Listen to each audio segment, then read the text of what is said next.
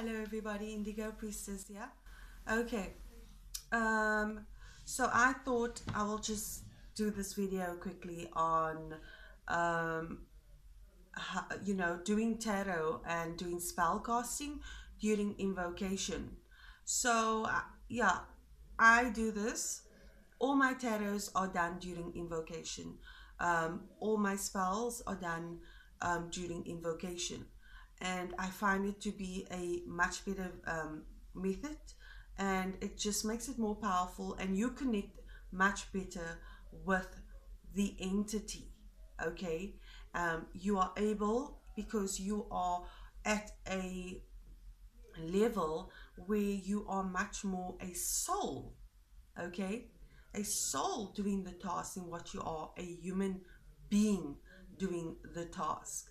So I've often said, I'm sure you guys are tired of hearing this, that I choose to be a soul living out my experience.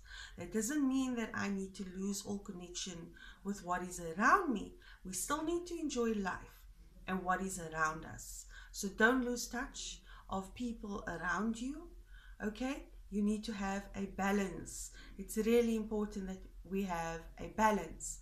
So yes, so basically, if you want to do a tarot, if you want to do spell work, I highly recommend that you do it during invocation.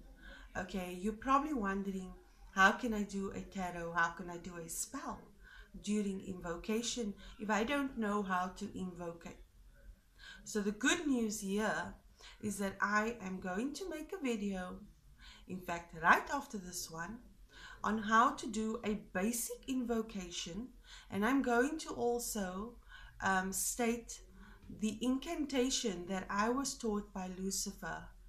Okay, I'm going to state that in the video, and I will leave the incantation below the video so you can write it and basically be able to do it on your own. So don't stress too much. If there's a spell on my channel or on another sorceress channel that you want to do, you might be very interested in watching the next invocation video so that you can be more grounded during the spell casting and have a better connection with the entity whilst doing the spell. Okay, I find this to be a very handy method of doing spell work, and obviously a lot of people that have done a tarot with me knows how accurate it is when I do it during invocation, apart from somebody who doesn't do it during invocation. I'm not saying that the next person won't give you an accurate reading. I just feel that my readings are way more accurate when in invocation than when I am not in invocation. Okay, so yeah, so I want you guys to practice what I will be teaching soon.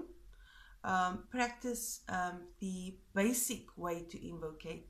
Obviously there are many other ways to invocate, so what I'm going to show you guys, like I said, is just an easy method. It's a beginner's method, and this will help you to reach the entity, okay, and help you to be more comfortable and not afraid of what you're going to do or what you are going to experience. Okay, so it's not as hardcore, but I cannot promise that you're not going to have a hardcore experience, because spirit has its own identity, and if it wants to make itself known to you, it's going to move things around you or try and let you know that it is there, or give a message, which is some people prefer through someone else. And so yeah, I thought, let me just make this video to tell you guys that the method that I will be teaching you on invocation, it will really help you if you are a beginner or just a learner and you want to do your own spells for yourself, for your own benefit. You can do it through invocation. Basically it will add more power to what you are doing, and you will definitely get a better results, as the ancient gods, they never fail you They are always there for you and they will always guide you. So, very short video. I just wanted you guys to know that you shouldn't be afraid. And yeah, do tarot and do invocations. Just don't be afraid and dive deep. I love you all and stay tuned for the invocation video.